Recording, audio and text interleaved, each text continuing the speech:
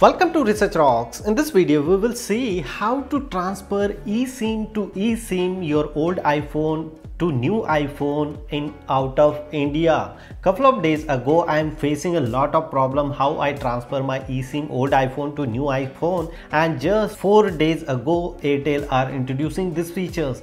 How to transfer eSIM to eSIM old iPhone to new iPhone, we will see detailed demonstration in this video. As a request, before start the video, please subscribe our YouTube channel Research Rocks. So now let's start as a mobile screen. So let's start demonstration. Simply click here in the Airtel application, and this is my Airtel application. I already sign in this application in my latest iPhone 15 Pro Max. If we scroll down here, so look at this here. Inside the shortcut, they are introducing one option, upgrade to eSIM. Couple of days ago, I purchased new iPhone 15 Pro Max. So that point of view, I want transfer eSIM to eSIM my latest iPhone. So this application, remember I installed this application my new iPhone, and if I press here, so look at this here, Airtel eSIM, and here some of the important points come here, like create a eSIM request, add your detail, this is my mobile number, and which device you want to activate, another device. So you can select another device or this device. So I want to activate this eSIM in this particular device. After that, we need to add here enter your 32-digit EID number. So where we find out this?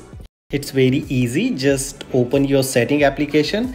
Inside the setting here, general, after that about, and scroll down here. Look at this here, EID number is available. If you press as a long press and copy, this number is copy here, and again I go back my Airtel application.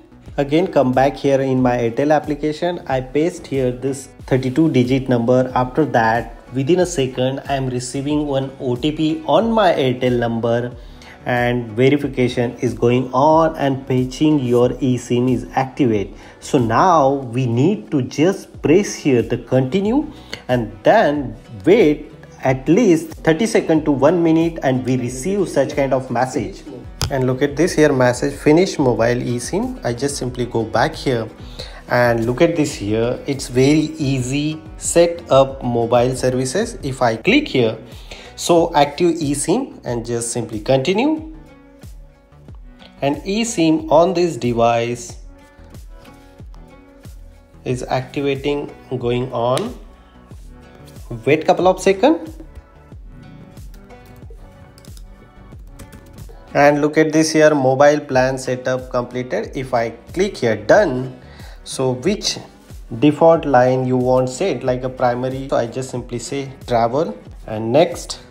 So yeah, iMessenger, so I go continue with my old phone, mobile data, continue with my old number, and now two network is coming here. Look at this, Airtel is on in out of country. It's very easy to active eSIM in your mobile latest iPhone 15 Pro Max or any other iPhone devices using these tips and tricks. Hope you like this video. Before leaving, please subscribe our YouTube channel Research Rocks.